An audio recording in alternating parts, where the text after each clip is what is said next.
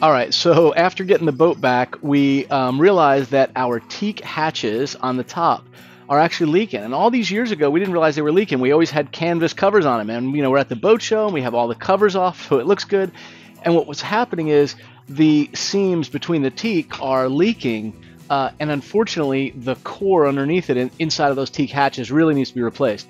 So today, I'm actually taking a page straight from Mads on Sail Life's video. I saw him make these temporary hatch covers that he put on his boat, where it was about a month that he had to leave it outside while he rebuilt or ordered or whatever it was he was doing. But he took these off, and he built this sort of temporary hatch. And I thought, you know what, this isn't a good opportunity. I can do the same thing. That way I can take the hatches off. I can rebuild them in my workshop here, and frankly, I don't have to deal with, trying to bring them in and out with the weather or etc. And I can sort of take my time. I really want these to look good, and I've never done teak, replaced teak and seamed it. So, it'd be nice to have it on a table and really be able to do the work. So, I'm trying to think of a way to do this lightweight. I think I'm going to use these half-inch thick pieces of mahogany that I actually initially bought to put inside the core on the forward deck when we replaced part of the actual deck coring on the boat. I have a couple pieces left over. I think I'm going to use that to build the frame. I'm just going to use a 1/4 inch thick ply on top of it. I'm going to do a thin layer of glass over the whole thing just to keep it waterproof. So away we go. So I got my little helper with me, and we are going to build a hatch, aren't we, baby? But first, somebody wants to get a do-rag on like Grandpa, so I've got hers here. Do you like having the do-rag on? Turn sideways, let's see. Oh yeah, that looks good. Here you want. Yeah, so here's what I'm going to use. It's actually tongue and groove, but that's fine. I'm going to end up trimming it. But it's just 1/2 inch mahogany. That'll keep the weight down a little bit, and it's tall enough to build the frame and still give me a little peak capability. So I'm actually going to do a really fairly simple construction. I am going to peak the roof just a little bit on this, on the hatch cover, just to let water repel off of it, since it's going to be sitting on the deck and not be a good seat. So essentially that's going to be it. Really simple, thin plywood on top, and then a layer of glass over the whole thing. Alright, so we got some, let's see, what did we do? So I went ahead and got that frame epoxy together, and I didn't record it, but I went ahead and just put 1/8 inch thick plywood on top of it. Real thin stuff like Luan. It's really just there for me to be able to glass over the top of it. So my little helper in the back was informing me that today she's going to be really good, and she's going to be my chef, and she asked if I teach her how to bake. So we are off to the produce store, the produce market, and we're going to see if we can get some blackberries and maybe do a blackberry cobbler. And I'm going to teach her how to do that, because when we were at the boat show last week, they were giving away the oddest sort of assortment of things, but one of them was all these Louisiana-style fish fry and jambalaya, and one of the things that's new to them is the cobbler mix. So we had several bags of this cobbler mix, so we're going to go to the produce market and see if we can get some blackberries or something like that and make a good fruit cobbler. So I'm going to teach McKinley how to bake today. Oh, here we go. Nothing real fancy, as you can see. Matter of fact, I even had a couple extra little strips there, which is fine. Keeping it nice and lightweight. This is, you can see, this is just 1/8 inch thick. I don't even think it's 1/4, I think it's 1/8. Fiberglass, and even on the sides here, small gap there, but when I wrap this over the side with the glass, that'll be fine. Yeah. That shall work. It'll be a nice temporary little structure to put over the top of the hatches. I pitched it a little bit just so that the water will run off. And then on the bottom side, once I get it glassed, I will put a little piece of weather stripping there, just because this thing is essentially going to sit on top of the deck outside of the existing hatch frame. Open this up.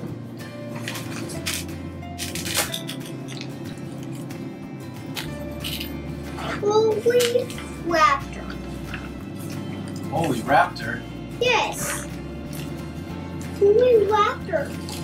Oh, yeah? Is that all dinosaurs? Yes. Oh my gosh, what do you think of that? Oh my raptors. And this thing opens up, and look, you have like a little scene of the dino world. Oh my What do you tell Miss Claire? Thanks, Miss Claire.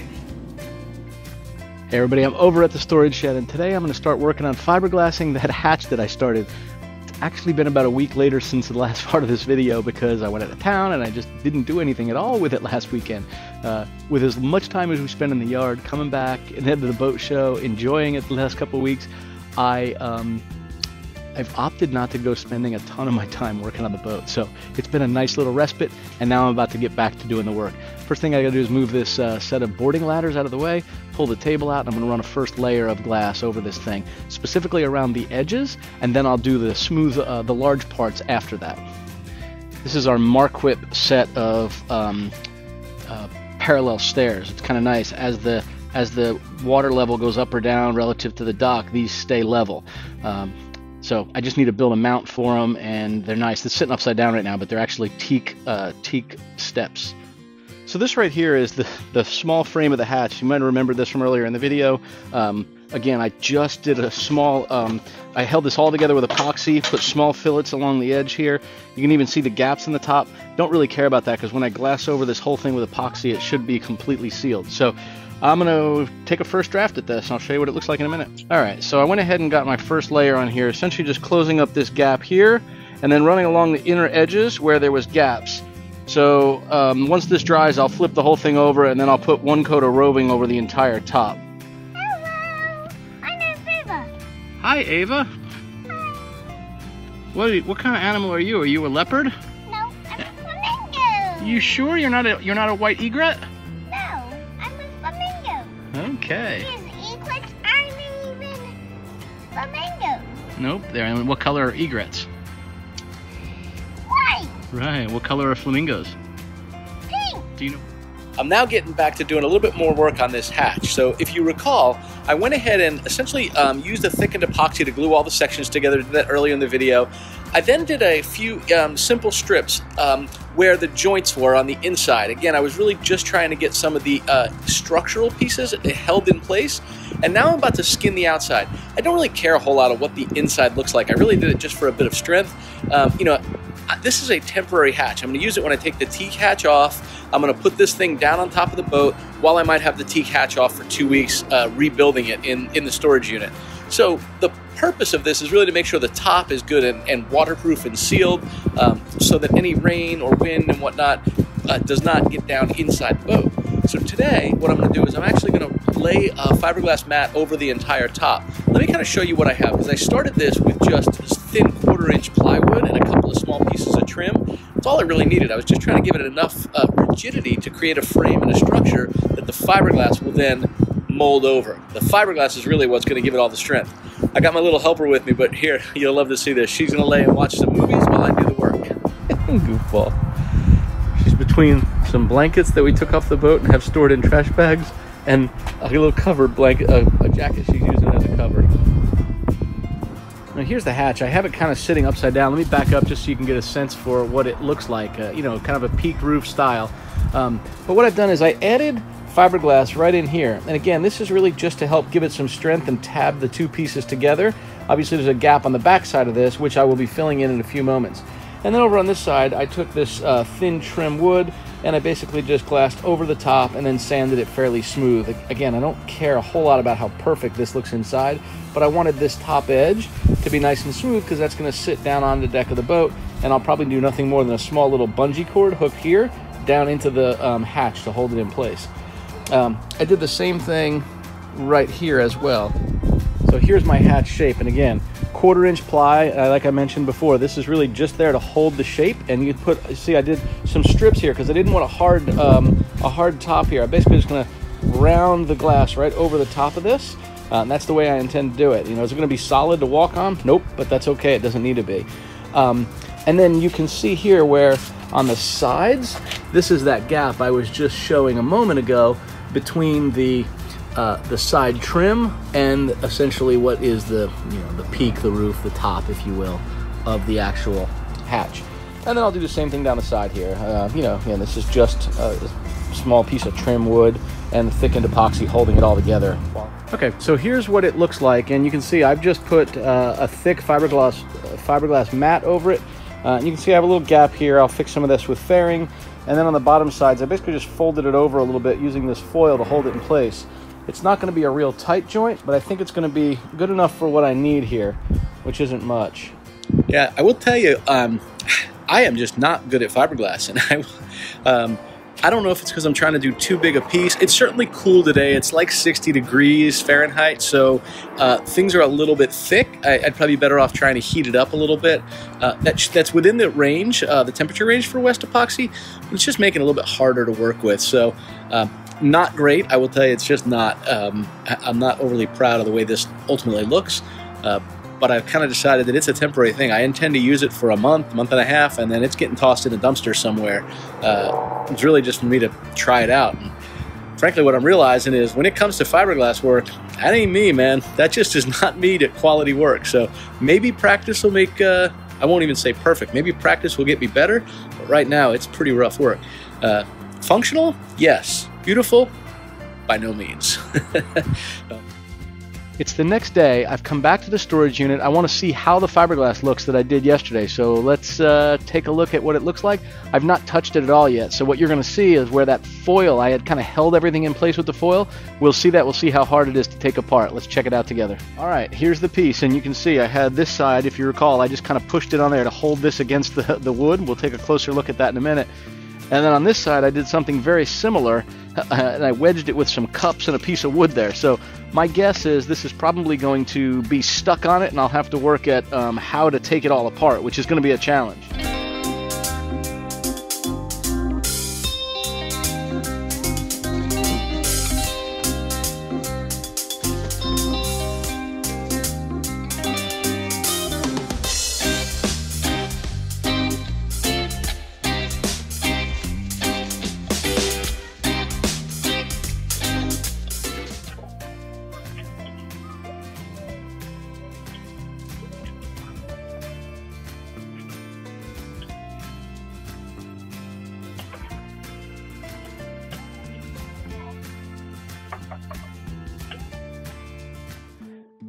So I just used the router to quickly trim some of that stuff off the edge. I gotta tell you, I need to start working out more. I've put this router up and down on that top shelf a number of times by lifting it up over my head, and for whatever reason this time I got it up there and it dropped. So luckily nothing got damaged and I didn't hurt myself. But anyway, I am now going to show you what this looks like. Really rough trim, and I'm going to use the sanding disc and 80 grit just to try and knock it down. I should use about 36 grit. I just don't have any handy, so I'll use what I have here.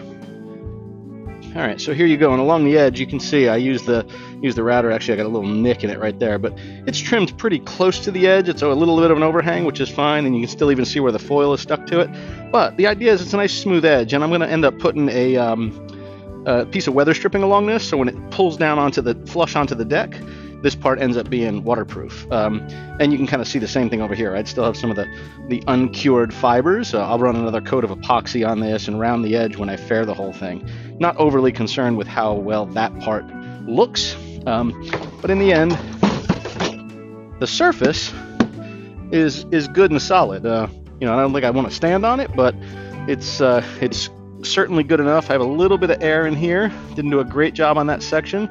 When I fair it, I might just put a little bit of epoxy on that as well, just to improve it a bit. But all in all, it looks good. It'll work for what we need it for. So I went ahead and used 80 grit sandpaper. I sanded all the edges down on it, just smooth to the touch. There was no fiberglass, sharp edges on it. And it's smooth enough that I could ultimately put a layer of paint on it if I needed to. But there were a couple of sections where I still needed to do work. Two specifically, the inside, what would ultimately be what you see when you look up at the open hatch, the underside of the inside of the hatch. I didn't glass that, so I wanted to get some epoxy painted on that, basically just to make it waterproof, any humidity or anything like that. It doesn't get into this. Since I've only used 1/8" Luan thin plywood, not going to take much to rot that stuff. I mean, it may as well be compressed cardboard. So that's kind of where I left. And then there was also one section, the mahogany sort of A-frame piece on one side. I didn't put fiberglass mat on it. I kind of ran out of mat. I had woven, but that would have been really tough to form over that edge because it's only 1/2 inch thick. So what I had some surfboard cloth. Surfboard cloth is a very pliable, very flexible, very thin weight fiberglass cloth. It's really good for making smooth finished edges, curving around tight edges. You don't have to sort of cut it and piece it together like you would if you were sewing canvas almost. And that's what I went ahead and used for this very last section. I was scraping the very bottom of the barrel with all of my stuff. I actually ran out of 205 hardener. I had a little bit of 207 or 209 special clear. I don't remember which number it was. And I needed 2 pumps to do this last piece. So I went ahead and used that. And as I was doing it, I got the very last of my resin as well. So I'm going to have to resupply here with resin and hardener, but it was enough to let me get this piece of cloth on here. So let me show you what this looks like. So this is the side that I went ahead and put the surfboard cloth on, and just to give you an idea what this stuff is like, this is it. You can see just how thin, just how pliable it is. You know, you can darn near fold it over on itself, which is helpful when I got to this edge here, where I'm folding up one side of this piece of mahogany over the edge, which is 1/2 inch thick, and then down the other side. When I did it on this side with the heavier mat, it was a little bit harder to do, and didn't necessarily get it close or tight to the wood like it did on this particular piece. And I went ahead and let it overlap on both the inside and the outside. And then the last thing I did was I just sort of painted the entire surface down here on this underside of the hatch with epoxy, just so that everything is sealed up, no wood is exposed at all, and now it should be completely waterproof. So let me back up here a little bit. So I'll let this dry, and we should be set to check it out. So I'm going to go ahead and let that dry. It's going to get to be a little bit of a hectic time here. I am heading out of town tomorrow morning for business till Wednesday night. I get in late Wednesday night. I'll be home Thursday. Friday, we're actually going to pack up the camper, and we are going to pick Chaz up from school right after school, and we're going to head out of town. It's going to be nice to get away a little bit and spend some time together. So we're doing that next week, which means I basically have Thursday to try and finalize this. So I'll let this cure tonight. I might see if Deb can come by and sand it. If not, I'll sand it when I get back, maybe early Thursday morning, and I'm hoping I can wipe it all down with acetone and at least get 1 coat of top coat paint on it. That should be enough. I'd like to be able to get that done before we head out of town on vacation, at least 1 coat of it. So I think we'll be in pretty good shape. At that point, this should be done enough for what I need for the boat. That will allow me to cover up those open hatches, pull the teak hatches off, and I can bring them in the shop here in over a week or 2 or 3, actually completely disassemble them. I need to remove all the teak and the caulk sealant on them, save all the teak because I don't want to essentially build them with all new teak, and then I'm going to have to rebuild the core inside of them. The frame is good and the teak is good. It's the plywood core that leaked over time in the seams, and that core is just shot. So what's happening now is when it rains, it comes between those seams and it kind of soaks through that core. So this will give me kind of brand new hatches again, and it's going to be a good way for me to practice on how I actually do teak deck seaming as well. Not that we're doing it on the boat again, but I do like the way it looks with accent pieces on the hatches, on the companionways, and maybe we even would do some accent pieces on the top of the coach house roof. Deb would really like to do that. So with that, I'm going to head back out of town. I'll see you guys shortly in this same video a couple of days from now when I do some final sanding and put a coat of top coat paint on this and show you what this finished hatch looks like. I'm on my way back from the airport. I just got back in from my business trip, and I'm going to swing by the storage shed real quick and check on how that last coat of fiberglass went onto the hatch. If you recall, I did the surfboard cloth on the last section, and I epoxied the inside of the lid. I'm going to give that a quick 80 grit sand, and then I'm going to go in and fair it real quick today. I want to get 1 coat of fairing on and sand it so that I can get it painted tomorrow. That's my goal here, and that should wrap up the temporary hatch project. I'm a couple of blocks from there, so give me just a minute, and then I'll open up the door and show you how that last bit of fiberglass looks on the hatch. Alright, so here's what it looks like, and you can see the inside looks nice and smooth and shiny. I just painted that with epoxy.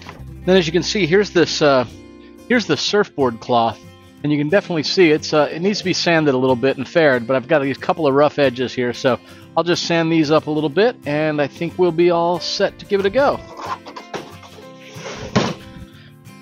There she sits.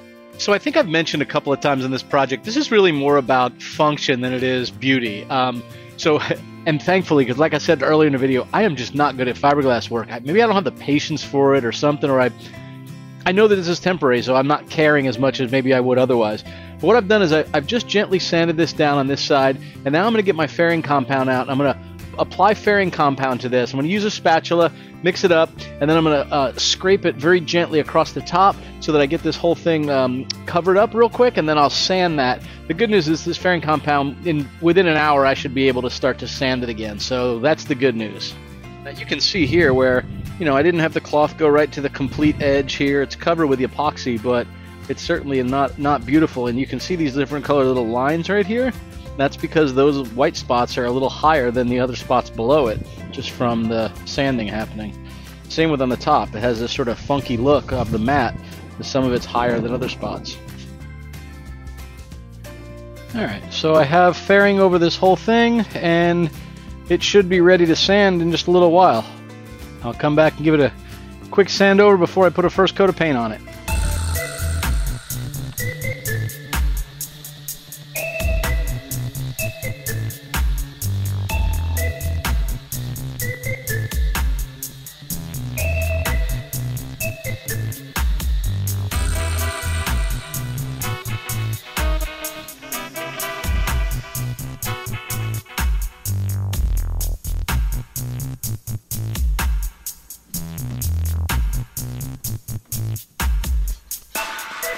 Okay, so I now have the item here sanded. I sanded it all down with 80 grit, and then went to one quick coat of 220. While it looks a little patchy, that's because the low spots are filled with the fairing compound, and the high spots are not. And then I kind of shaped this top a little nicer, where I had those separate little pieces of wood underneath the glass earlier.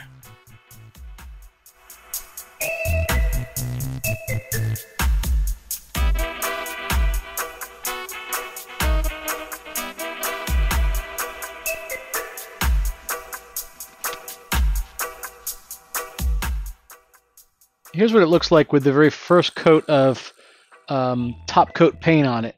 And again, I only did one coat so far. I didn't even put a primer down on this. Again, not great, but it's going to absolutely serve its purpose. I'll need to come back and do a second coat for sure. If I get down kind of close, you can see the imperfections in it. But all in all, you know, I'm not too disappointed in the way this looks. Yeah. Decent. So tomorrow morning, I believe, just before I go to work, I'll come by, I'll put another coat of paint on this. This morning, I'm going to go ahead and test out the hatch and just see how well it fits on the boat. In the better light, I'll show you what it looks like. So I think we're all set. I have one more coat of paint to put on it, but I figured I'd give it a shot now. Put the last coat of paint on it while I head out of town. So the entire purpose of making this hatch was so that I could remove these teak hatches and completely redo them. You can see here how the seams are just shot, and unfortunately over the years it rotted the core inside of these. So I'm going to go ahead and pull that off and see how well this cover fits. So there we go. These things fit just like I wanted. I have a small gap below them. That will let in some air if I want, but yeah, this will be perfect. That'll keep all the weather out. I'm just going to go put another coat of paint on it. But yeah, definitely what I needed. But this wraps up the hatch job. I mean, this is going to be enough for me to take the teak hatches off, apply this down over the opening for the few weeks when I need to go ahead and rebuild those teak hatches. And don't worry, there will be a video on how we rebuild those as well. I'll be learning it right here with you. Safe sailing, everybody. Hope you do enjoy this. If you do enjoy these videos, do us a favor, give it a thumbs up, like it, and share it with your friends on social media. Bye, y'all.